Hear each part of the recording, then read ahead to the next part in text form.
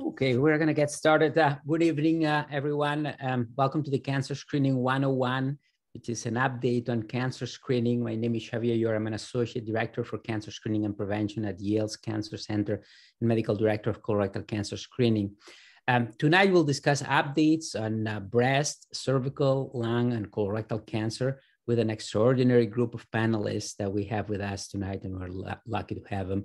We have Dr. Gulden Menderes, Director of Minimal Invasive Gynecological Surgery Program, who's gonna give us the update on cervical cancer screening. Dr. Lynn Tanoue, Director of the Lung Cancer Screening Program. Dr. Maryam Lustberg, Director of the Center for Breast Cancer and Chief of Breast Medical Oncology, who will talk to us about updates in breast cancer screening. You can post your questions anytime on the Q&A, and we will try to address them either directly in the chat or in the Q&A or at the end of the session. So without further ado, here is Dr. Gulden Menderes to talk to us about an update on cervical cancer screening. Thank you very much. Hello, everyone, and thanks for having me tonight. It's my pleasure to present the update on cervical cancer screening. Can everyone see my first slide? Not yet. Okay.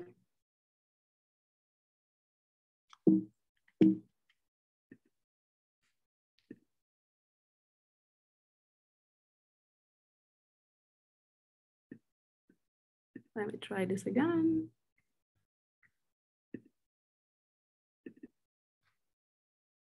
Yes.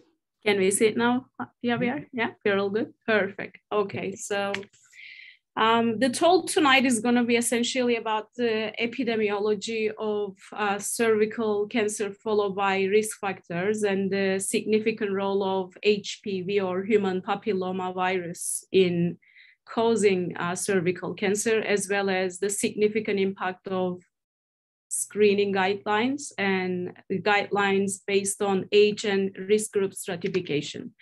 So in 2020, cervical cancer accounted for an estimated over 600,000 new cases and over 300,000 deaths worldwide. And not surprisingly, over 85% of cervical cancer cases, they were from resource-limited countries.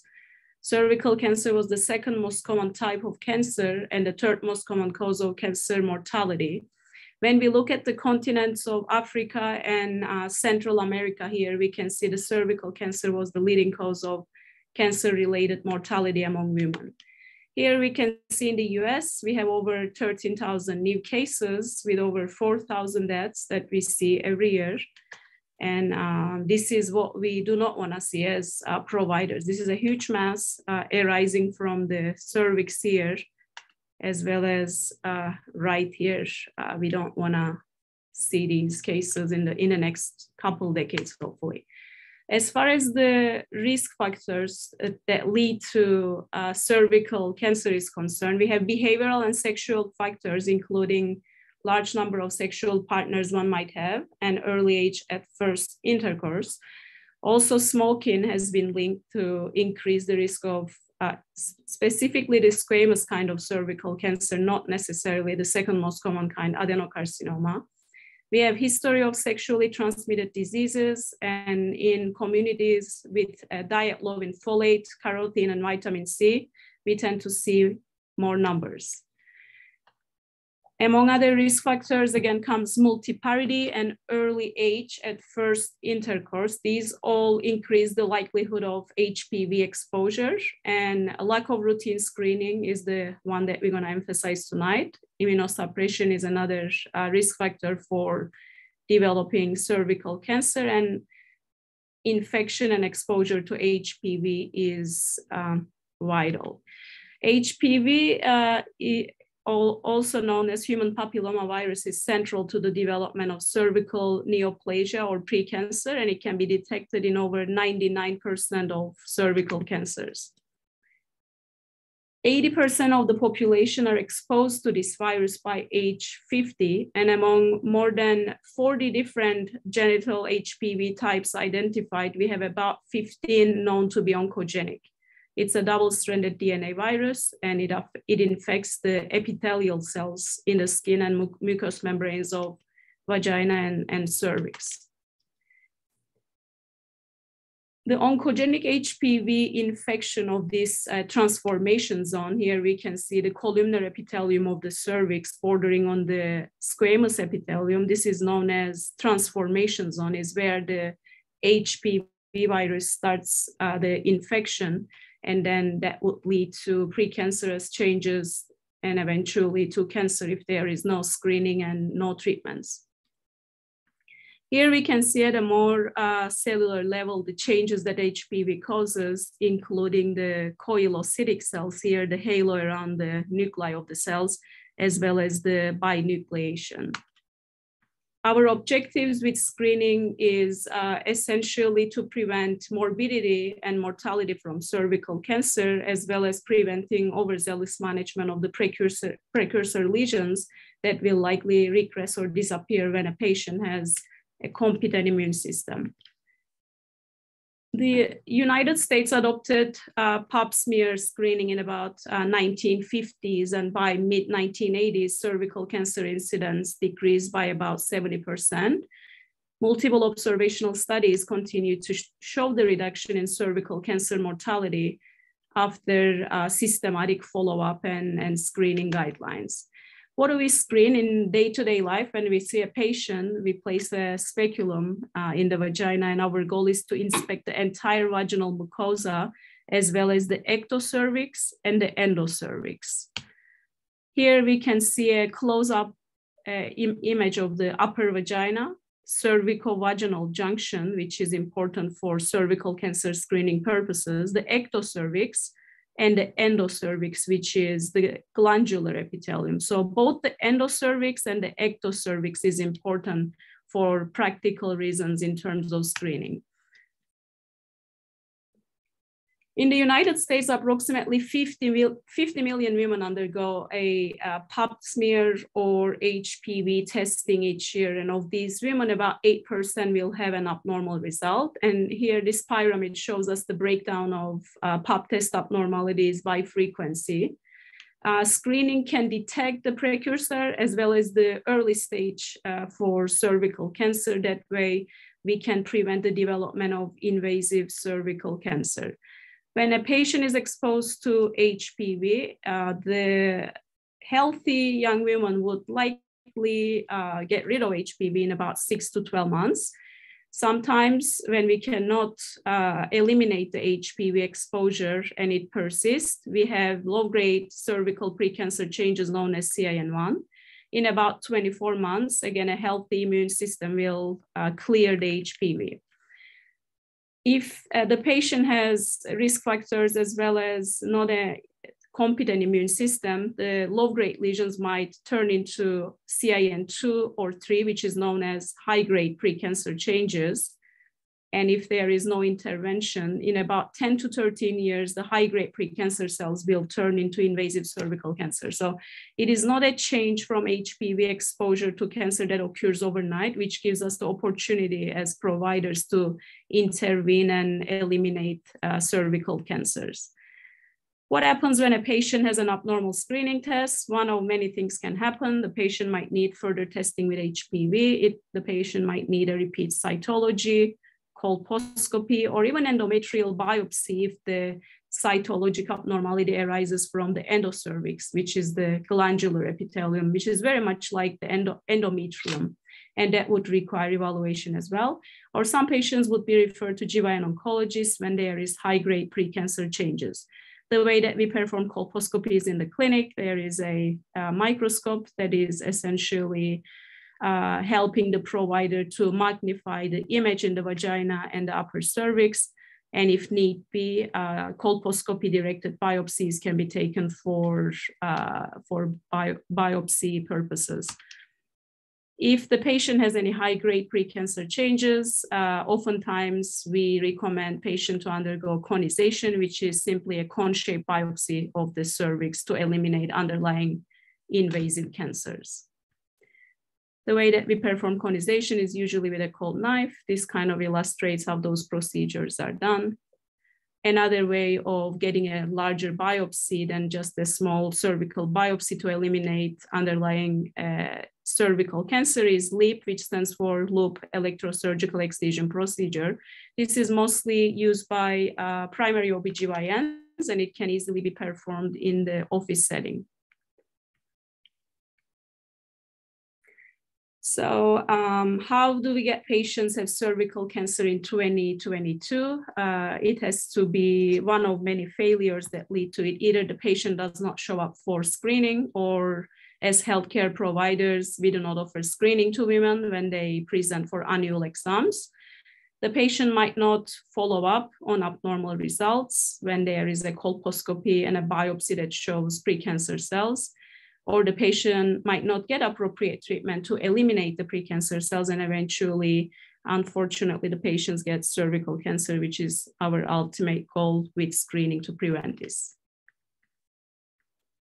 So tonight we're gonna mainly focus on these updated guidelines, which originate from American Cancer Society 2020 update and USPSTF, which stands for United States Preventive Services Task Force, which was most recently updated in 2018.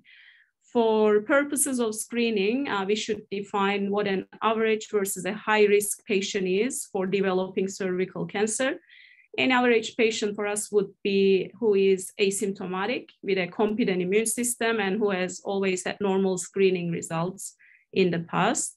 And most of the guidelines focus on average risk patients, since this is what we most commonly handle.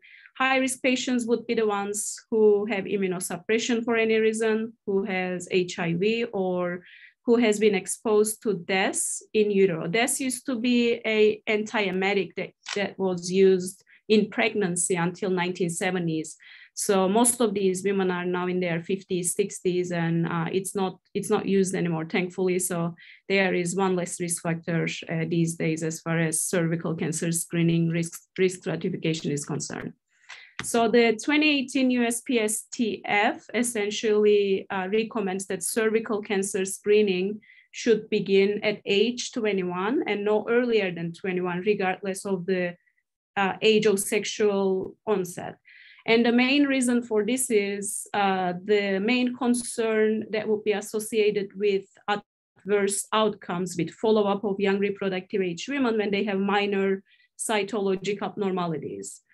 The risk in less than 21 years of age is about 0.1% for cervical cancer. For that reason, most guidelines, including USPSTF, do not recommend starting cervical cancer screening prior to age 21. As far as ages 21 to 29 group is concerned, we have one of two ways of screening these young women. USPSTF recommends cytology alone every 3 years. On the other hand, the most recent 2020 guidelines from American Cancer Society prefers HPV testing alone, starting age 25 as opposed to 21, and doing this screening every 5 years.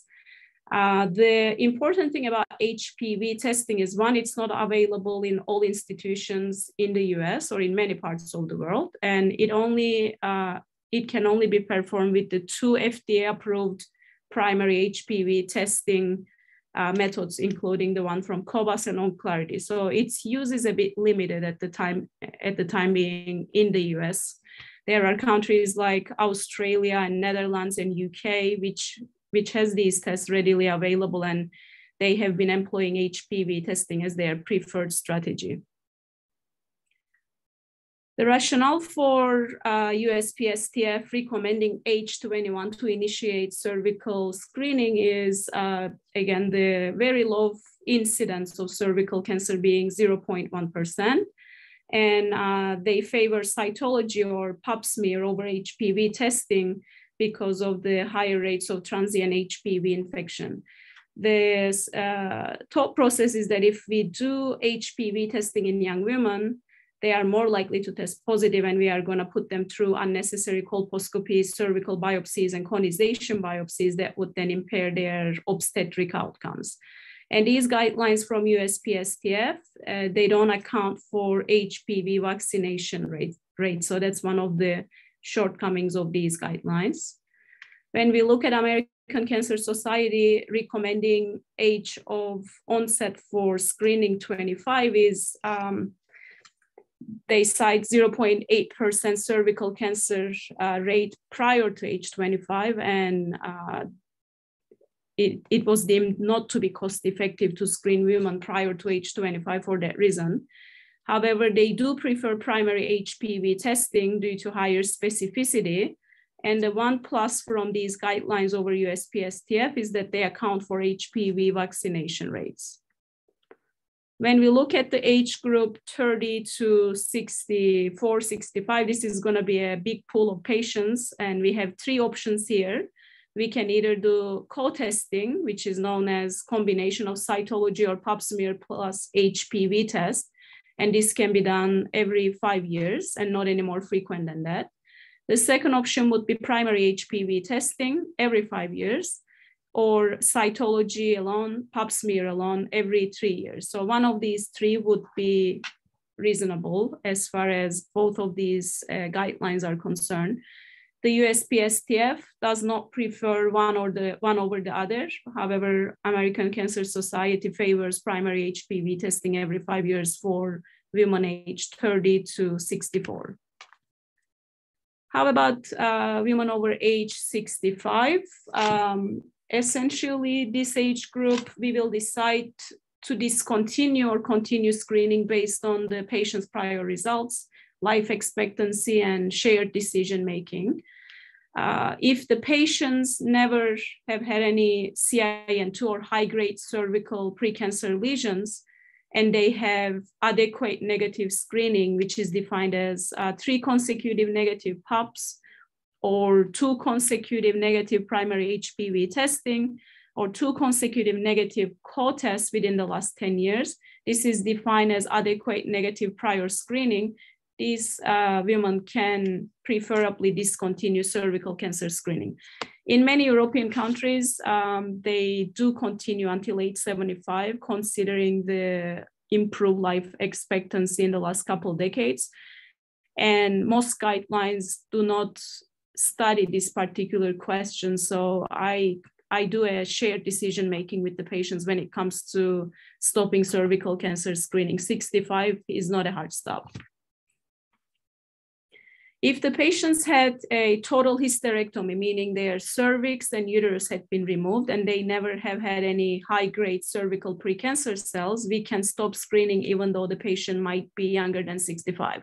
Most women who need hysterectomies, they do need it for abnormal uterine bleeding, which is something they struggle with prior to age 50. So if we have a patient age 45 who is done with childbearing and underwent a hysterectomy with removal of their cervix and uterus, and they never have had any CIN2 or high-grade precancers in the past, that patient can stop screening for cervical cancer.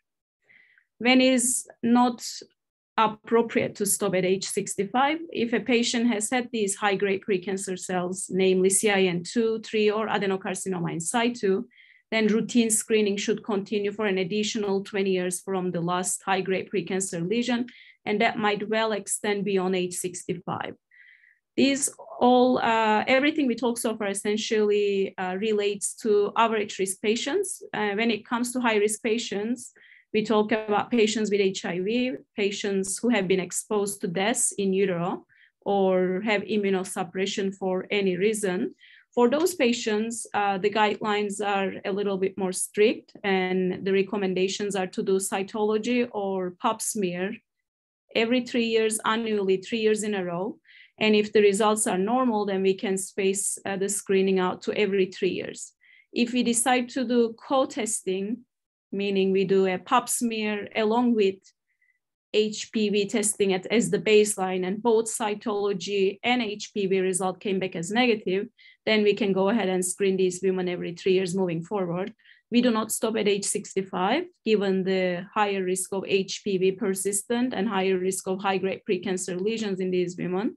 We continue throughout lifetime, and we do have a much lower threshold to do colposcopies and biopsies. When we look at future directions, one thing to consider is going to be the impact of HPV vaccination. As the proportion of vaccinated individuals increases, the prevalence of high-risk HPV types is expected to decrease, and that will eventually reduce the positive predictive value for both cytology, pap smear, and primary HPV testing. So we have some ongoing randomized controlled trials to evaluate the performance of primary HPV testing versus cytology in vaccinated, HPV vaccinated women. The second thing to consider moving forward in the next decade is going to be probably we will see a diminishing role of cytology and uptake in primary HPV testing, as the countries such as Australia and Netherlands that has the lowest rate of cervical cancer have been employing for over 10 years. The other possible practical solution to improving the uptake in screening is self-sampling. Essentially, patients will start sampling themselves in any setting and mail these to the providers for evaluation. However, at the time being, this is not an FDA-approved strategy, so I am hoping that it will be enabling providers to improve the uptake in screening once FDA approves self-sampling. Summary of guidelines. Essentially, 2012 was the previous American Cancer Society guidelines before the 2020, and the age of onset for screening then was 21, and age to stop screening was 65 with pap test every 3 years. As we look at the most recent guidelines, we talked about 2018 USPSTF and 2020 American Cancer Society. There is not much changes to USPSTF guidelines, which says we should start at age 21 and stop screening for cervical cancer at age 65. And for women less than 30 years of age, pap smear is preferred over HPV testing since there is such high prevalence of HPV exposure in the younger patients, and that is most likely to resolve and persist. And over age 30, we can use one of 3 methods, namely pap test every 3 years, primary HPV testing every 5 years, or co-testing that combines the pap with the HPV every 5 years. When we look at American Cancer Society, it's a little easier to remember, and I think this is going to be kind of more prevalent moving forward once we continue to understand the importance of HPV in causing all these precancerous and cancerous changes. And the age to start screening for American Cancer Society is 25. They recommend stopping at age 65, and primary HPV testing every 5 years is what is preferred. So cervical cancer is one kind of women cancer that we can definitely prevent now that we know that over 99.7% of these cases are caused by the HPV virus. So as we increase the awareness and increase the uptake of screening and HPV vaccination, as GYN oncologists, we hope to eliminate this cancer in the next decade or two. And this is all I have. I'll see if I have any time for questions. Thank you very much, Dr. Menderes. Please, to the audience, if you can post any questions at the Q&A tab for Dr. Menderes, that'd be great. And now we're going to move on to breast cancer screening with Dr. Lustberg. Dr. Lustberg, thank you very much for coming to talk to us about this tonight. Thank you so much. Can you hear me? Yes. Great. Thank you, everyone, for joining. I will talk today about practical applications of breast cancer screening with an overview of breast cancer risk factors, how to screen your average risk patients, which will be the majority of your population, as well as screening high-risk patients, and then wrapping up quickly with some discussion of modifiable lifestyle risk factors that applies to all risk patients. So female sex remains the highest risk factor for breast cancer, as all of you know, as well as advancing age, family history, and prolonged estrogen exposure, which can be further subdivided into early age of menarche, late age of menopause, late pregnancy, and hormone replacement therapy. There are additional risk factors, including exposure to radiation, abnormal breast biopsies, postmenopausal obesity, and excess alcohol use. We will also talk about breast density as a risk factor for breast cancer in the subsequent slide. So there are multiple models for assessing your patient's risk of breast cancer, and it can sometimes be confusing which one to go with. The Gale model is the most common one, and it's easily searchable, and it's relatively easy to do, where the risk factors that are include age of first period, age of first live birth, number of first-degree relatives with breast cancer, and history of breast biopsy, as well as history of pre-malignant changes such as atypical ductal hyperplasia. Does not consider family history beyond first-degree relatives, and this is one of the limitations of this tool. And it does not take into account other cancers or any paternal relatives with cancer in the risk assessment. For this reason, it may not be the most useful in making recommendations for risk reduction, particularly in individuals with hereditary genetic syndromes. But as I said, it's relatively easy to use and very accessible. A more comprehensive tool is the Tyrer-Cuzick or the IBIS model. And this is more extensive, still very easily accessible by a quick search online. And it includes some additional non-genetic risk factors, including height and weight for BMI. It includes a more extensive family history, as the BRCA1 and 2 mutation, as the risk of invasive breast cancer, DCIS over time, year risk, and a lifetime risk. And it tends to perform best in a high-risk population, but tends to overestimate risk, particularly in those with atypia. The newest version 8, also takes into account breast density, which I will highlight again why that is important in a few slides coming up. Another older model, Klaus, not include as many factors as the Tyrer-Cuzick, and it tends to underestimate risk, and for this reason, not as recommended.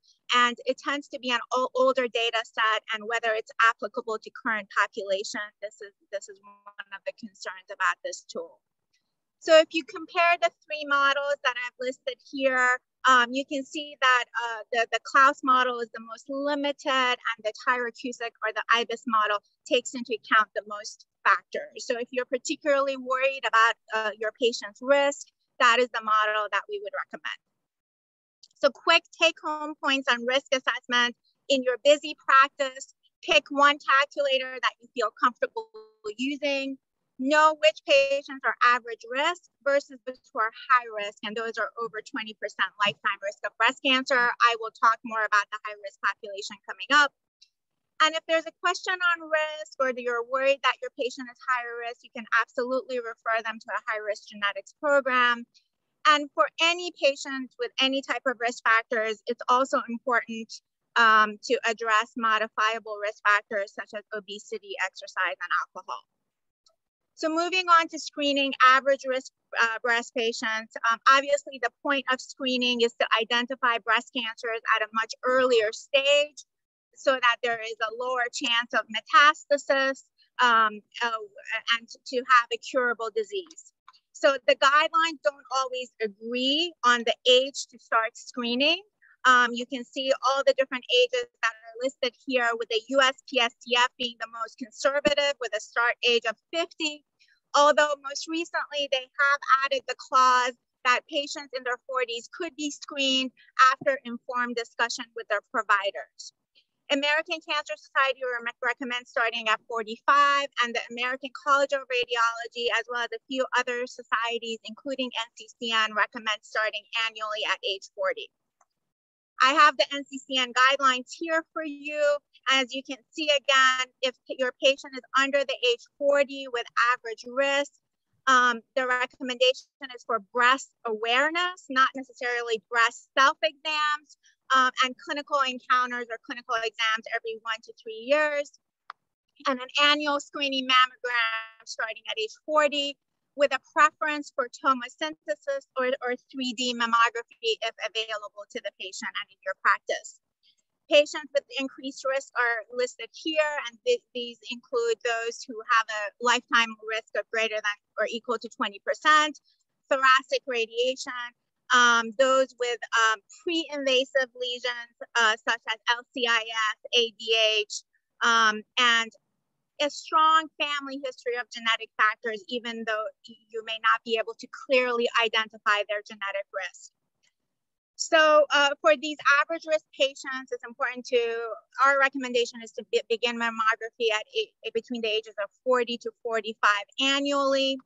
Which mammogram should you choose? I think the trend is moving toward offering tomosynthesis or 3D mammography to most patients. It has improved resolution, reduced recall rates, and it takes a little longer to interpret, but the radiologist really has a much clearer view of what is going on in the breast tissue. A question that often comes up is this much higher radiation dose when we use 3D mammography? And the answer is it's only a very slight increase in whole body back radiation, with one 3D mammogram increased radiation dose corresponding to about 2 months of natural annual background radiation. What about increased breast density? So if your patient is noted in the report to have heterogeneously dense or extremely dense breasts, then in this particular case, absolutely using 3D mammography or tomosynthesis is important. It both increases cancer detection rate and reduces recall.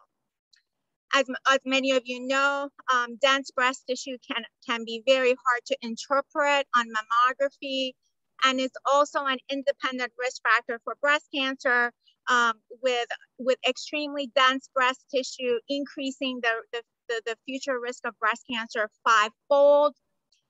There is a law in place that in 27 states, including Connecticut, that patients need to be notified of their breast density on their mammography.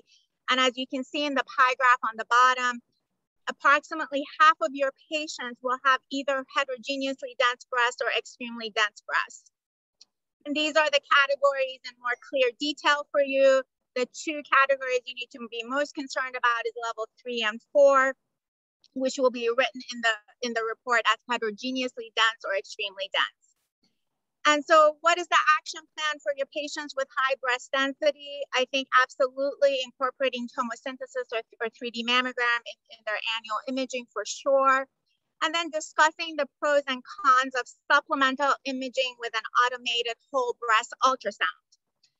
This supplemental imaging increases cancer detection rate to about 3 to 4 additional cases per 1,000 cases screened. So it's a modest increase, and it's important for patients to be aware that it's not a huge increase. However, it has some additional drawbacks in addition to some additional costs, depending on insurance. It can be associated with increased recall rates and false positives and increased biopsies, particularly in less experienced centers.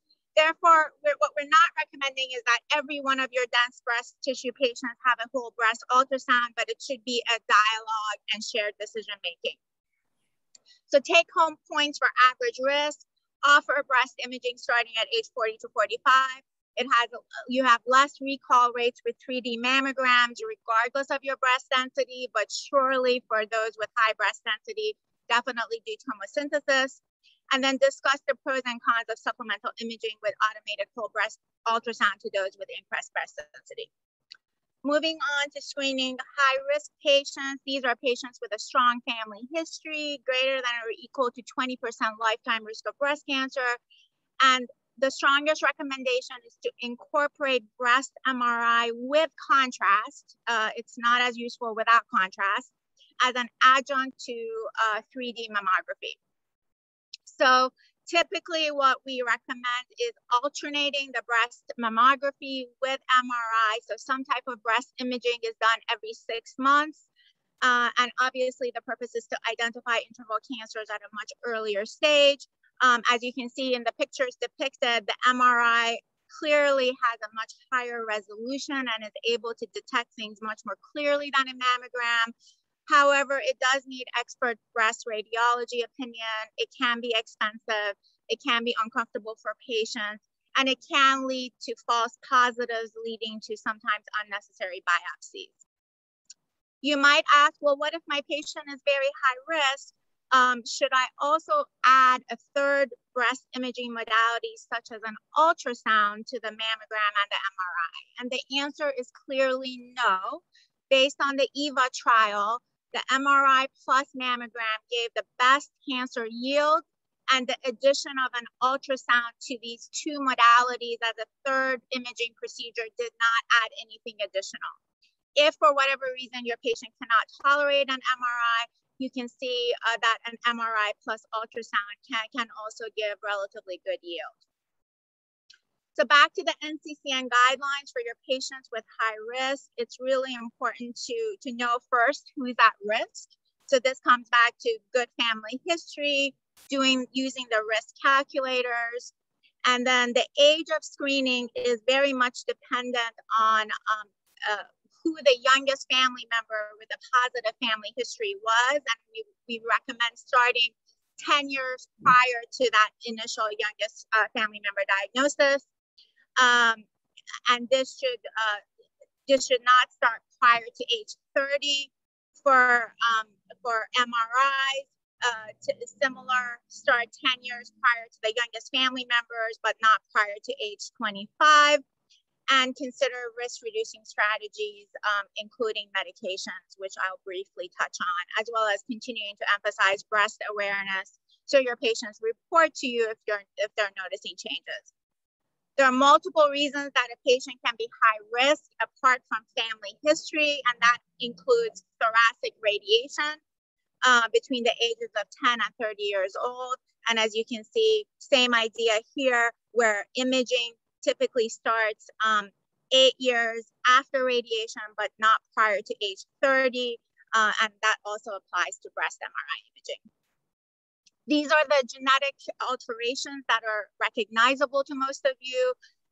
And it's the high penetrance and moderate penetrance genes that have very firm guidelines about earlier and more extensive breast imaging, whereas the genes listed on the right-hand column, which have insufficient evidence, we don't have as clear an evidence in terms of making screening recommendations. And for those category of patients, really the screening is led by family history. And if this can be confusing, certainly a high-risk breast clinic can help you with those decision-making juncture. So, but as you can see here, the highest risk genes are listed in the red box, and just re-emphasizing the need for alternating mammogram and MRI starting at an early age. And certainly a risk-reducing mastectomy can be discussed with this very high-risk population, with the caveat that none of these risk-reducing surgeries have impacted overall survival. And so it's really about shared decision-making. About many patients can choose to follow the screening guidelines and do not necessarily have to have risk-reducing surgery if that's not their wish. This table here summarizes who should undergo genetic testing, both those with a history of breast cancer as well as those who do not have a personal history of breast cancer but have a strong family history. I think if you search under NCCN genetic screening guidelines, this would be the best way to kind of decide who should be tested. So what do you do when you do find out that your patient is high risk? Certainly it does change their screening recommendations, as we talked about. There is an option of risk reducing chemo prevention with a number of drugs, with tamoxifen being available for premenopausal and postmenopausal women. Raloxifene and exemestane and anastrozole also have data in postmenopausal women. Depending on the genetic risk factor and family history, risk-reducing surgeries can also be considered, and we always want to continue to target modifiable risk factors. So when should you refer a patient to a high-risk genetics clinic? Really, if you're not sure, if they have very high risk history, such as prior chest wall radiation, a known hereditary alteration, a strong family history that's very confusing, or a finding of LCIS, atypical ductal hyperplasia, or other pre-invasive risk lesions. If the risk model is estimating risk as greater than 20%, we're happy to help. So in your busy practices, I know this can be a lot to take on sometimes, and depending on your comfort level, we're happy to assist. So take home points for high risk patients, annual mammogram alternating with an annual breast MRI. And there is some evidence that by staggering these two tests, you're essentially offering your patient close observation through imaging every 6 months. Do not screen women with life expectancy less than 10 years. And generally all our screening data pretty much stops at age 75. However, I think beyond age 75, depending on patient preference and life expectancy, I think individual decisions can be made. I'll wrap up in the next few minutes on lifestyle factors in breast cancer risk reduction. I think we're all aware of multiple sets of data and studies showing that, that diet activity levels can be profoundly important for cancer risk reduction, particularly with respect to breast cancer. And the data are actually strongest for physical activity. So as you can see in this plot, our activity level, even in adolescents, can help determine our future risk of breast cancer. And so even patients who are not inactive in adolescence, but become active later in life, have the option of reducing their future breast cancer risk. So this is something that I think it's easy to say, it's much harder to implement in our sedentary society, but it's something that should definitely be discussed for patients. So in terms of next steps, obviously, I think following the guidelines in terms of risk assessment and imaging for sure. And then I think we also need to focus on system level support for weight management, physical activity, and diet interventions, and particularly the high risk populations, and continue to promote health education within the community with awareness of the role of obesity, activity levels, and diet breast cancer risk, without, of course, shaming our patients, because these issues are very endemic in our culture currently, and it's not any one patient's fault. However, if we can even make some steps toward modifying a few of these factors, it can reduce their risk. I'm happy to take questions. I have my cell phone number up on the slide, and I'm happy to get curbside questions. My email is also listed, and I thank you for your time. Thank you. Thank you very much, Dr. Lustberg.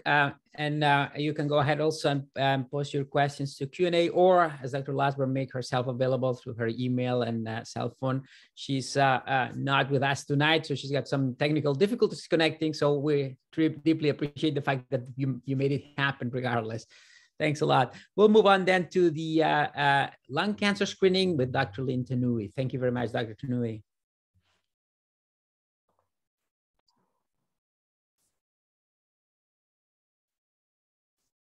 Okay, thanks everybody for being here to listen to these talks. I've actually learned a huge amount, so that's a hard act to follow. My name is Lynn Tanoue. I'm in the Department of Medicine at Yale School of Medicine, and I direct our lung screening and nodule program. I don't have any disclosures. And tonight, what I'd like to get across in this talk is that you are aware of the updated USPSTF recommendations for lung cancer screening. I think it's important to understand the evidence base is demonstrating the mortality benefit, because that means that screening is successful, and lung cancer screening has been a long time to come to this table. And I hope that at the end of the next 20 minutes that you will be motivated to implement lung cancer screening in your clinical practices. So I'm going to give you a very high level lung cancer background. We'll talk about the USPSTF recommendations for lung cancer screening, which were just updated last year. And I'm just going to talk about 3 studies that form the fundamental evidence base for lung cancer screening, and then with a little bit about benefits and risks. So in the United States, cancer is the leading cause of, lung cancer is the leading cause of cancer death in both men and women. In 2022, it's estimated that about 118,000 men and 119,000 women will be diagnosed with lung cancer. And this is the first year that this unfortunate imbalance exists, that women now get lung cancer more frequently than men. Lung cancer will cause an estimated 69,000 deaths in men and 61,000 deaths in women. That's 130,000 people dying of lung cancer this year. These are data from the American Cancer Society going back to 1930 when these data first started being kept. Lung cancer deaths in men on the top are in this red line, and on women in the bottom, again in the red line. And you can see that lung cancer causes more deaths than all these other most common tumors. It actually causes more deaths than breast, colorectal, and prostate cancer combined. It is the second most common cancer in men and women. Again, first leading cause of cancer death. And really the problem we face with lung cancer is that the 5-year survival is so low. And so in last year, the 5-year survival for lung cancer was 22%. That's actually a lot better than it was even 10 years ago, which reflects advances in research and therapies. But you can see that that 5-year survival really pales into comparison with what we have achieved for colorectal, breast, and prostate cancers, the 3 next most common cancers where 5-year survival has improved tremendously. And for many of these cancers, we're talking about 10 and 20-year survival. And that is really what we need to achieve with lung cancer, but it's a big mountain to climb. And the reason 5-year survival is so poor in lung cancer is that we diagnose cancers late. And so if we look at this pie chart for lung cancer, nearly half are diagnosed at stage 4, or when disease is already metastatic, and only 23% at stage 1, the earliest stage that we can find that cancer and when cure is possible. And when you look at 5-year survival for the stages 1, 2, 3, 4, you can see how steeply that falls off. We certainly need to do better with stage 1, but when you have a 4% 5-year survival for stage 4 and half of the patients are being diagnosed at that stage, you can see then why our 5-year survival rate overall is so low. And in contrast, breast cancer really demonstrates the opposite, where half of patients with breast cancer are diagnosed at stage 1 and only 6% at stage 4. And when you look then at 5-year survival for each stage, you can see why the breast cancer survival over 5 years is so high, because most patients are really being diagnosed here. And so we really need to do early detection for lung cancer. And for the past 8 or 9 years, we have had that ability, but we've been underusing it.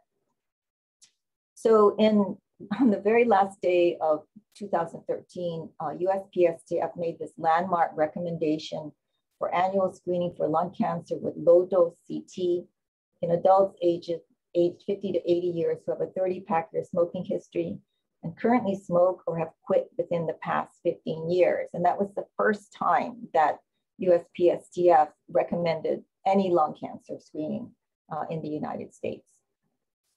Decades has been spent looking at chest X-ray as an intervention for lung cancer screening, and the bottom line was all the trials were negative, culminating really in the publication from the prostate, lung, colon, ovarian PLCO screening trial, looking at their 155,000 participants who've been followed for multiple years.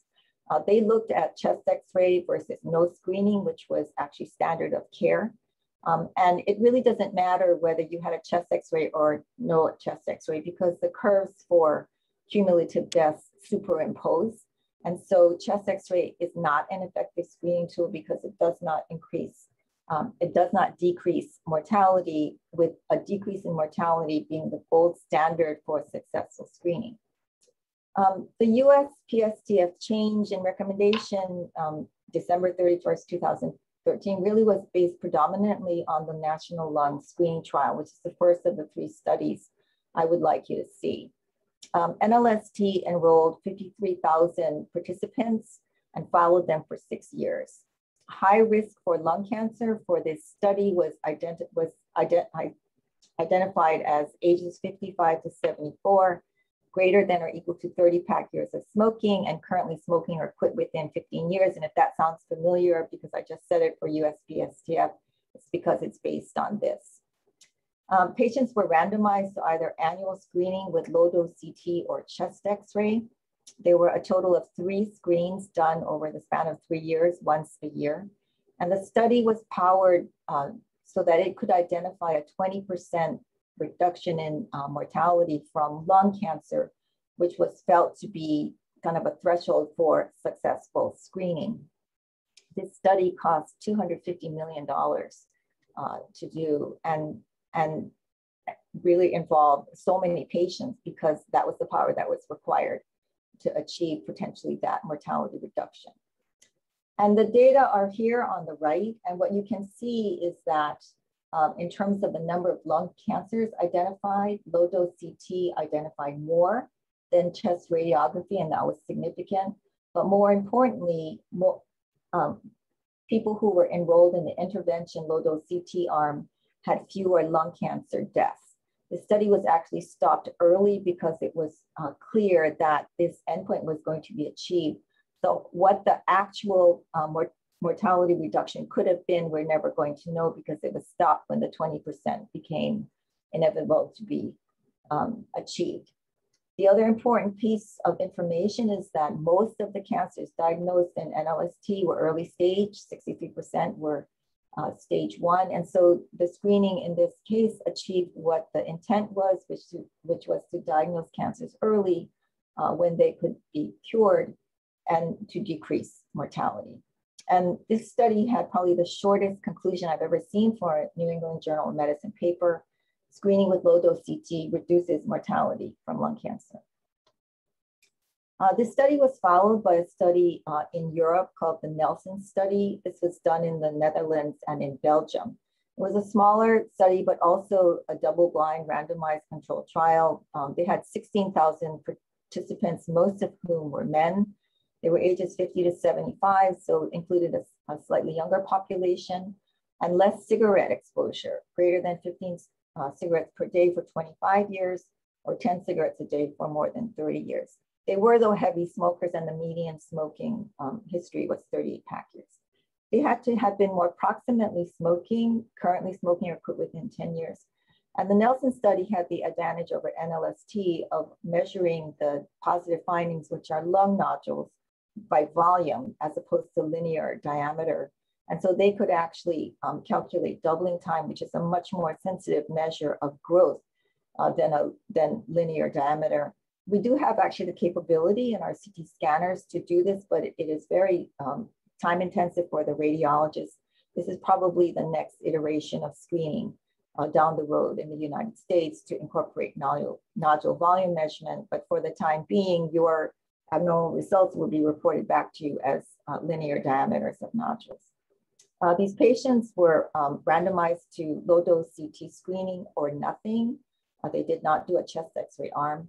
There were 4 low-dose CTs done over the span of 6 years, and the patients were followed for 10 years. So their duration between screens was longer than NLST. The study was also positive, not stopped early, and the data are here. And although the curves look different than NLST, what you can see is that there were more cancers diagnosed in the group that was screened with low-dose CT than in the control group that didn't get any screening. And there were fewer cancer deaths in the screening group compared to the control. So the cumulative rate ratio for death from lung cancer was 0.76, and that was statistically significant. So they actually had a 24% reduction in lung cancer mortality. And there was a signal that this was actually stronger in women with a 34%, I'm sorry, this is 24%, 34% reduction in mortality, but there weren't enough women in this study, unfortunately, to reach significance, although this was a very interesting finding. Nelson also demonstrated again that there is a shift towards earlier stage when you screen. And so the Nelson intervention group with low-dose CT is shown here in the blue bars. And you can see that more than 50% of patients were diagnosed with cancer at early stage 1A and B. This is solitary nodule less than 3 centimeters, whereas only about 11% were diagnosed with stage 4. And if you remember the pie chart, this is a dramatic change from that distribution.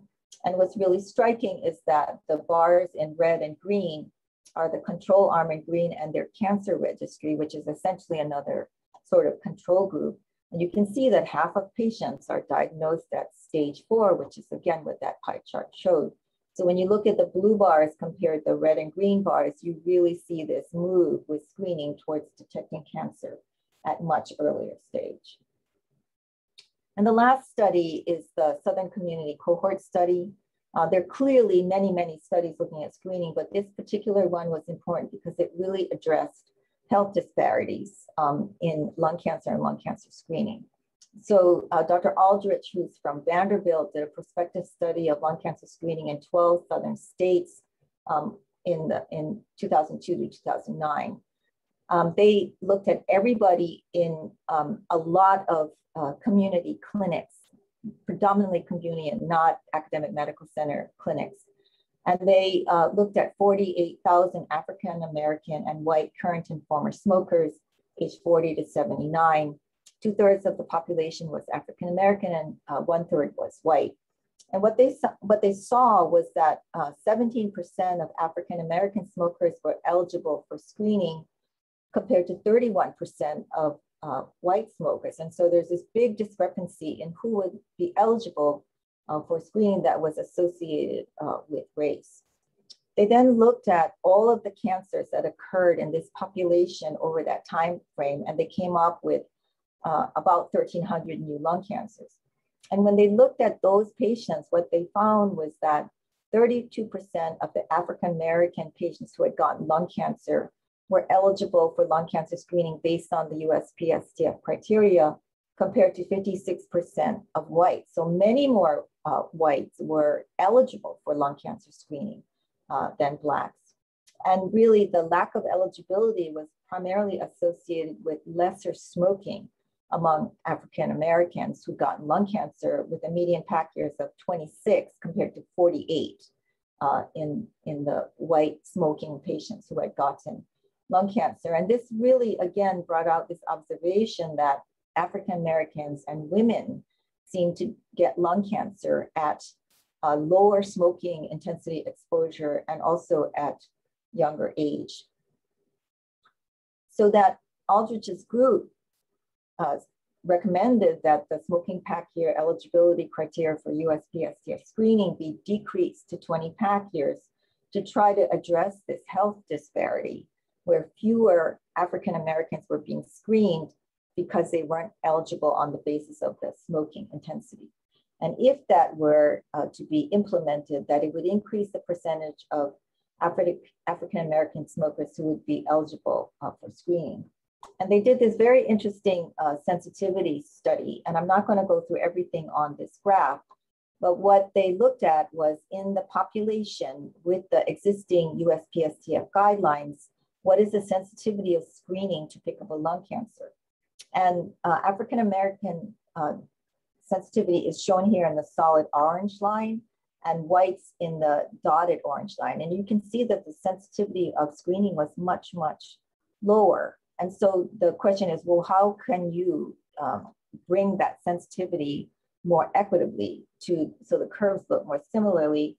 And they modeled out what would happen if we had screened at 20 pack years as the threshold. And you can see that the solid orange line and the dotted orange line still don't quite meet, but they become much closer, and there is no decrease in sensitivity in whites by making that change. And so on the basis of that, and actually many other cancer screening studies, last March, so a year ago, USPSTF updated its recommendation for lung cancer screening to include adults now ages 50 to 80 years, so a younger population with a 20 pack year smoking history, along the lines of the recommendation of the group from Vanderbilt, who are currently smoking or have quit within the past 15 years. And this expansion of the USPSTF criteria now makes about 14 million Americans eligible for lung cancer screening. So both speakers so far have mentioned shared decision-making, and I think we incorporate that into all of our daily practices. Lung cancer screening does differ from other screening for cancers because it's actually mandatory that you do it to be, for the test to be reimbursed by Medicare, so that there must be documentation that a shared decision making session with the patient was actually occurred. The updated guidelines now do not make it necessary for that shared decision making to occur with a physician or APRN. A trained individual, including an RN or some other healthcare providing person, can now do that shared decision-making visit. And it is very important because, like all other cancer screenings, there are known benefits and potential harms that were very clear in all of these studies. This is a CT scan that actually includes imaging of every part of the chest and upper abdomen. And that makes it different than other cancer screenings where it's really only the organ of interest that appears on whatever study is being done. There are a lot of false positives. The false positive rate in NLST was actually 94%. So most of the nodules that are identified by screening are not going to be cancers. And so it is very important that the American College of Radiology LungRad's algorithm for nodule evaluation is used, because the intent of that is to minimize unnecessary evaluation of nodules that are not likely to harm. And it does provide this opportunity to talk to the patient about tobacco cessation. And many people feel this is the teachable moment, that when a patient is motivated to listen to you as the expert about lung cancer screening, that may be the time when your 3 minutes of smoking cessation counseling is most effective. So there are also lung cancer risk assessment models for patients who smoked or actually didn't smoke. Lung cancer screening, though, is only offered by Medicare to patients with that pretty intensive smoking history. This is the prostate, lung, colon, ovarian model that was developed in 2012 based on the PLCO population. This is the website where you can get it really easy by Googling PLCO M2012 Brock University. The primary author for this model is at Brock University in Canada. And I think what this demonstrates is that there are a lot of risk factors for lung cancer besides smoking, although smoking is the causative agent in probably 85 to 90% of all comers with lung cancer, or at least a contributor. But many other factors create risk. Body mass index, whether you have other lung disease, if you have had other cancer yourself, or that there's a family history of cancer. And there's definitely influence based on race and ethnicity, as well as smoking intensity. And the nice thing about this calculator is it does give you a probability of lung cancer in the next 6 years. And so for this 73-year-old patient who has these demographics, that lung cancer risk is about 5%. And that actually turns out to be double the risk of NLST or Nelson. And so this patient would be considered very high risk, even though that number may not look so high. So it's important to ground that in who was the high risk population for those studies and what did that mean. So the benefits of lung cancer screening, I think, are pretty obvious. Decreased lung cancer mortality, detection of lung cancer early stage, detection of disease when it's treatable, improvement in survival and quality of life, and providing that teachable moment for tobacco cessation. But there are also risks predominantly related to the high false positive likelihood of finding nodules that are not destined to harm. And those nodules can create unnecessary testing and procedures and economic, emotional, and physical costs, which hopefully can be minimized if we stick to the algorithmized reading of lung rads given to us by ACR. There can be false negative results. We used to worry a lot more about the detection of indolent disease that would really not render any benefit, and that is known as overdiagnosis. There is some radiation exposure related to having a test with radiation every year. but it really takes thousands and tens of thousands of examinations to generate enough harm that one person would get lung cancer or another cancer from their screening. And then I've already mentioned this is a CT scan of more than one organ, and so incidental findings are quite frequent. Speaking with patients in these shared decision-making visits makes it clear that there are actually individual patient-level barriers to lung cancer screening related to stigma, fear of a test, and in particular, this is often confused with a closed MRI, and you can alleviate that. Patients are afraid of getting a cancer diagnosis, so may avoid having the screen. They're afraid of having surgery or radiation or more medical therapy. My screening APRN recently had a patient tell her, I can't afford to have lung cancer. I'm not sure I want this screen. Access and cost. And I think all of these are common perhaps to all screening interventions, but particularly to lung. And then I just want to encourage everybody on this call to think about lung cancer screening and talk to their patients, because it is a relatively new screening program. We should have had this long ago because lung cancer kills so many patients every year. These are statistics across the states in the United States in 2020, and this is Connecticut.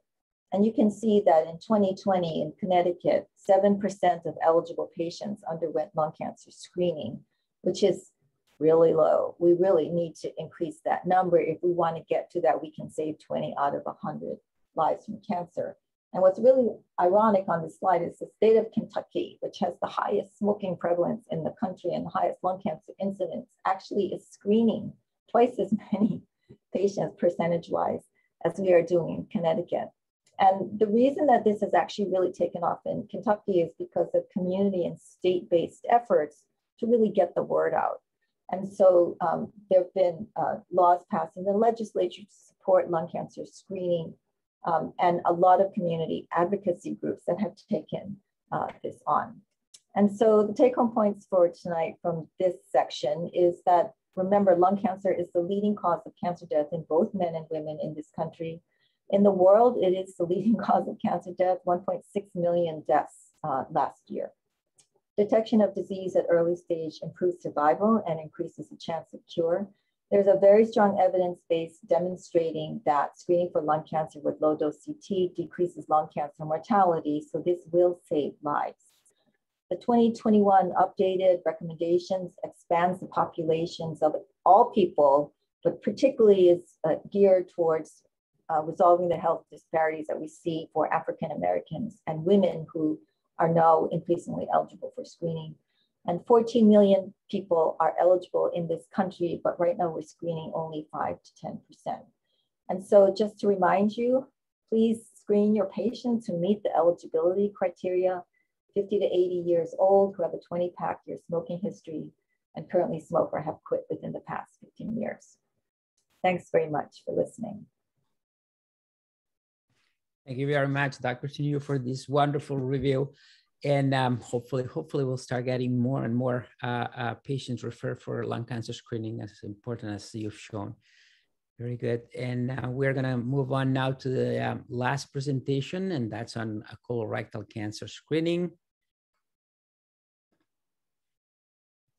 And I have no conflicts of interest to disclose. So we're going to review colorectal cancer incidence trends. Tonight, we are going to be looking at screening modalities, and also we'll review the newest guidelines on starting screening at an earlier age that most of you are familiar with already. So colorectal cancer is still the third leading cancer in both men and women, and also the third leading cancer-related deaths, both in men and women. But the good news really on colorectal cancer is what I'm showing here, which is this very nice steady decrease in both incidence and mortality since the mid-1980s, beginning 1990s of colorectal cancer, again, incidence and mortality. And a lot of it has to do with exactly what I'm showing here, which is this steady increase also in the utilization of colonoscopy. As we've been doing more colonoscopies, we've seen that decrease in the incidence rate. Other factors have played also a role in that decrease in colorectal cancer, but certainly screening has played a very, very important role. Over the last few years, we've been hearing more and more about not starting with colonoscopy as screening as the first screening option, but also other types of screening tests that recent studies have shown their usefulness for colorectal cancer screening. So those include CT colonography, but it also includes stool-based studies that basically test for alterations, either blood, cord blood in the stool, or some cord blood plus DNA abnormalities related to malignant cells that at the end of the day would result in a positive test that would require a follow-up colonoscopy. But the issue about this test is that really, and that was very recognized in 2016 by USPSTF, is that we really don't have a lot of data that compares head-to-head those different screening methods. We have very good studies showing efficacy of all the methods that I showed to you and the legitimacy of using these methods, but not much comparison between the two different ones.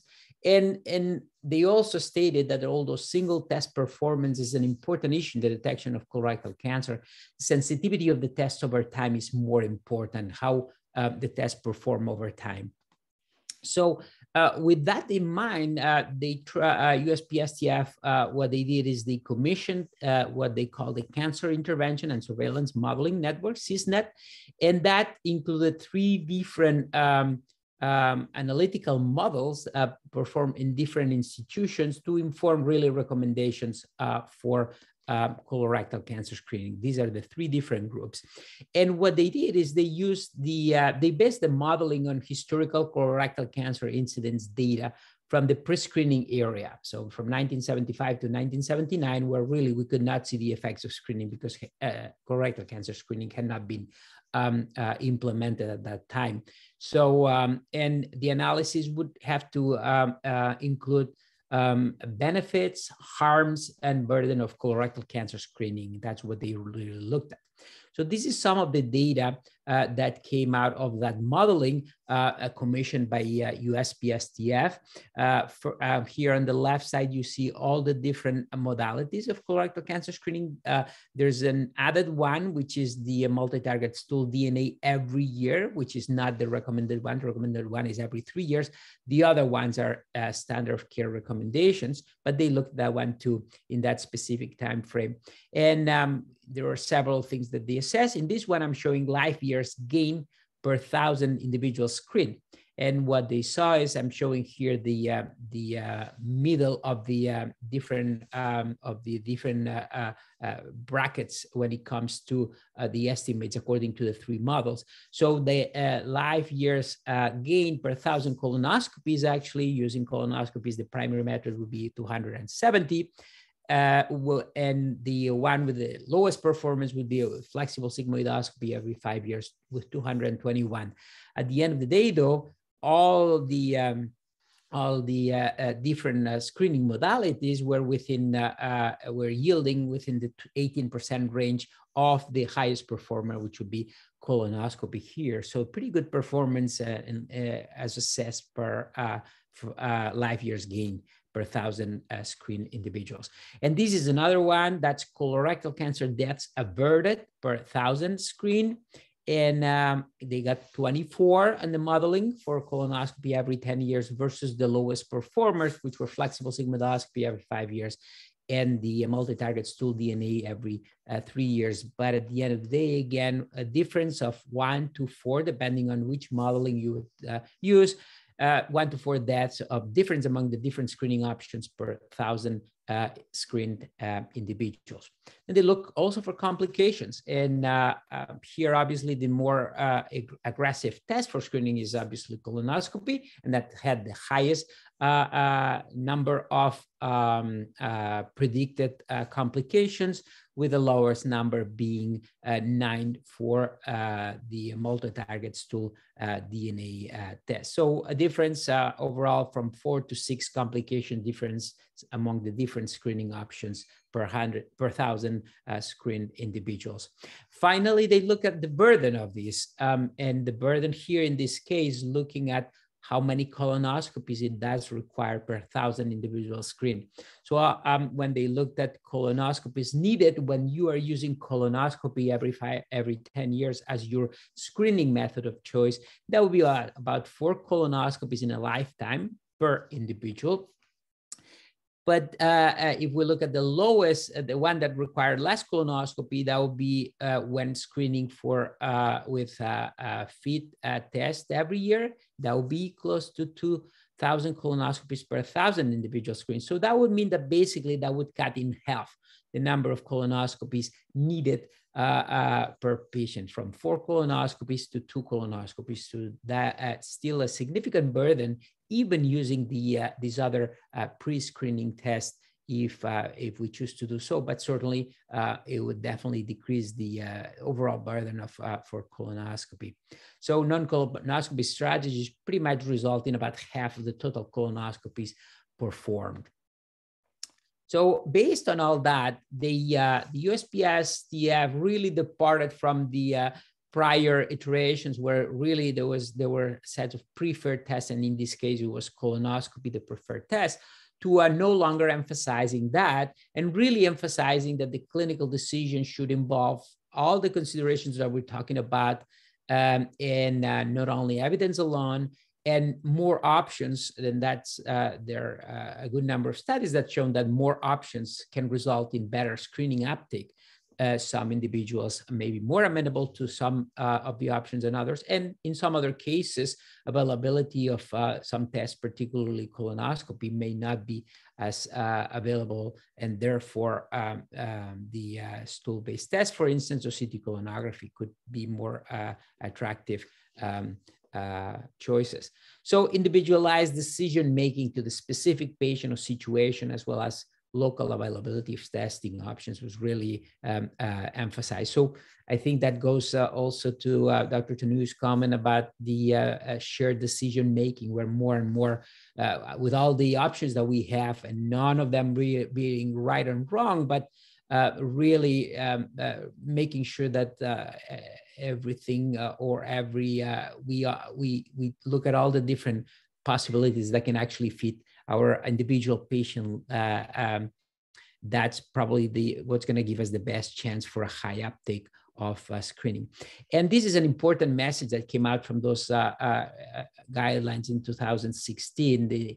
They stated the screening is a cascade of activities that must occur in concert, cohesively, and in an organized way for benefits to be realized from the point of the initial screening examination, including related interventions or services that are required for successful administration of the screening test, such as a bowel preparation, for instance, or sedation with endoscopy, to the timely receipt of any necessary diagnostic follow-up and treatment. So really, we have to put it in this larger context. We can screen with colonoscopies, but if patients are not well prepped, we are going to fail in really detecting lesions. So there's just, and if we're using stool-based tests, if we don't have a proper way to really follow up and make sure that they happen in the either yearly or every 3 years for the multi-target stool DNA test, we are not going to be able to succeed. So whatever we do, it should be in an organized fashion to really maximize the benefit from it.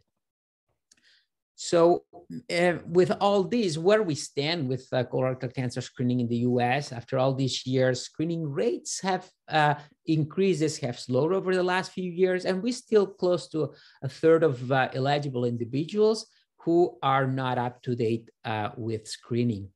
And individual or groups that are less than 50% up to date with screening would be individuals in the 50 to 54 years of age range, Hispanics, people with less than high school diploma, or individuals with Medicaid or uninsured. So there's these groups of individuals where really screening is dismal, it still has dismal numbers. among all the non-up-to-date group, over a third are individuals aged 50 to 54. So even though for many years we've been recommending to start screening at age 50, we still underperform dramatically in that age. And there are a lot of reasons. Some of them is that lag time that I'm stating here, where it for screening to really finally happen, we do need to talk to patients for a while before they become convinced. But also the other reason is the more as the population is younger, they have less medical illnesses, they have less contact with the medical system, there are less opportunities for us to really talk to them about colorectal cancer screening. But also have of the individual, even though we said that Medicaid and uninsured have the lowest screening rates, have of the individuals with private insurance, and a quarter of Medicare patients are not up to date with screening. So certainly there's a lot of room. But anyways, we are much more effective screening the captive audience, as we were talking about. Individuals we have contacts on a regular basis with our healthcare system. We really need to figure out a way to really reach out to those individuals who are not regularly seen by medical providers and who happen to be in this younger age. And I'll show you in a minute why that is so important. So with all this, one of the facts that we really recognize over the last few years is that in spite of these wonderful data over the last 30 years or so on the steady decrease in incidence of colorectal cancer in older than 50, we've seen this very steady increase in the incidence of the younger individuals in between 20 and 49. That's translated in an annual increase of 1.8% from 2006 to 2015 in the individuals that are younger than 55. Really pretty significant increase, particularly so when comparing with the overall numbers. And so among adults younger than 55, there's been a 51% increase in incidence of colorectal cancer from 94 to 2014, and an 11% increase in mortality from 2005 to 2015. And if you look at here in this graph, here we have year of birth. And if you look closely, basically almost all individuals who were born after 1960, in all age groups, we see an uptick in colorectal cancer incidence. So anyone basically who has been born after that, after 1960, we've seen that increase in colorectal cancer incidence. And the increase in the annual percentage change in the incidence rate for adults aged 40 to 49, which has been on average 1.3%, has been more than twice that of the adults aged 50 to 54. So really dramatic increase in the younger side of these patients. This suggests that the risk for the younger cohort will continue to carry forward into the group age 50 to 54 over the next few years. Therefore, the effect will be really important. And what I'm really showing here is that truly what we call the age 45 is the new 50. And that clearly has been shown here, where basically what we've seen is that the incidence of the colorectal cancer at age 45 in 2015 has reached the same incidence that we had at age 50 in 1993, which is about 30 per 100,000 individuals. And that's why we say 45 is the new 50 in colorectal cancer, because that's where we are right now. And that's how back in a way we've moved from that standpoint, unfortunately. So adults born around 1990 have twice the risk of colorectal cancer and 4 times the risk of rectal cancer compared to adults born around 1950. So, so we can see that while in 1990, 6.4% of colorectal cancers were among individuals younger than 50, that in 2015 had doubled to 12.4%. So really significant increase.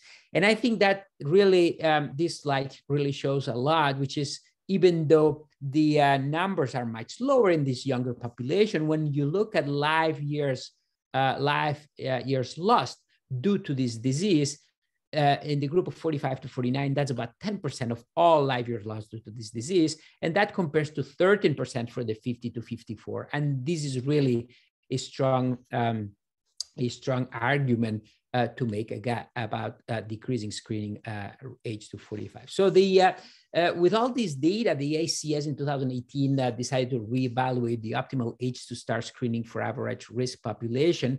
And basically what they did is, they look at, they commissioned one of these modeling groups that actually USPSTF has been using. And what they did is they analyzed outcomes not only under that assumption that of the pre-screening years, but also what they did is they incorporated the recent SEER data, incidence data, showing that increase in the onset colorectal cancer. And in that case, what they showed is that here we have the different methods: colonoscopy, CT colonography, FLAG-SIG, FIT, and others tool tests.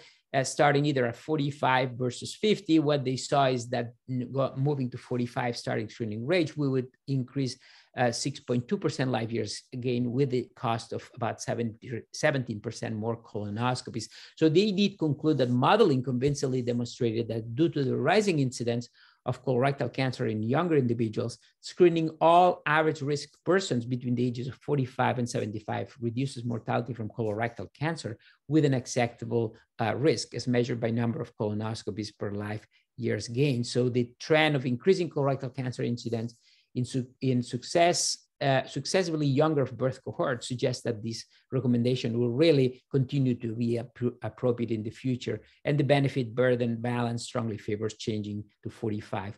After that, the USPSTF, and that was published last year, commissioned the same modeling groups again, and they did the same process that they did before in 2016, comparing age 50 versus age starting at age 45. And here they looked at additional life years gain.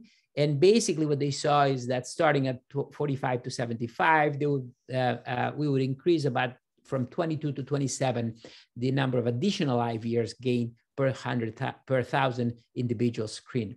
Here they looked at additional colorectal cancers averted, and starting at 45 would result in 3 more additional colorectal cancers averted out of 1,000 individuals screened, with 17% more colonoscopies. So all these data, USPSTF came up with the same recommendation that the ACS came up with in 2018, which was starting screening for average risk individuals at 45 instead of age 50, as it had been so far. So for the USPSTF, in summary, screening average risk asymptomatic adults age 50 to 75 is of substantial benefit, and modeling suggests the benefits will also be substantial for age 45. The benefits of early detection and intervention for colorectal cancer screening seem to decline after age 75, and decision to screen individuals from 76 to 85 should really be an individual one, considering overall health, prior screening history, and benefiting after age 85 seems to be a very unlikely benefit given the potential for adverse events. So with all these, a group of us have tried to really incorporate all that type of information in a way that the providers in our system will have all the tools to really work on that decision-making process shared with the patients, and trying to really find the appropriate way to screen individuals. And that came live in the EPIC system-wide at Yale New Haven Health just yesterday. And that's the colorectal cancer screening pathway, where we really goes through the different recommendations when it comes for when we should not screen. But then after that, it gives you takes you into evaluating if the individual is high risk versus average risk. Here we have some examples where basically, as you hover in all these blue text, you'll see, for instance, this is hovering over stool-based testing will be benefits and risks, for instance. Or actually, you can have here opening up a table of sensitivity and specificity of all the different screening tests for both polyps and cancer. And it takes you down here, helps you also analyze who is at high risk, and therefore we would be suggesting colonoscopy versus non-colonoscopy approaches. And basically at the end of the day, once you make that decision, it also allows you to really place the orders directly for colonoscopy, for CT colonography, and for a stool-based test. So within the same pathway, we're able to really go through the whole process. So we hope that these tools will be really helpful, not only to increase screening rates, but also to help the providers to have those discussions with the right information and making sure that every patient does have the benefit of really being able to make a well-informed decision about screening approaches. And that is all I wanted to talk to you about tonight. And I think we'll run out of time. We may not have time for answers, but anyone can feel free to email us, and we'll be very happy to address any questions from this session. Unfortunately, yeah, time will run out, but again, reach out to us directly, be very happy. And again, thanking tremendously Doctors Menderes, Tanoue, and Lustberg for being here, sharing their knowledge and in such wonderful presentations. It's been a pleasure to share that time with them. Thank you all for being here tonight. Good night.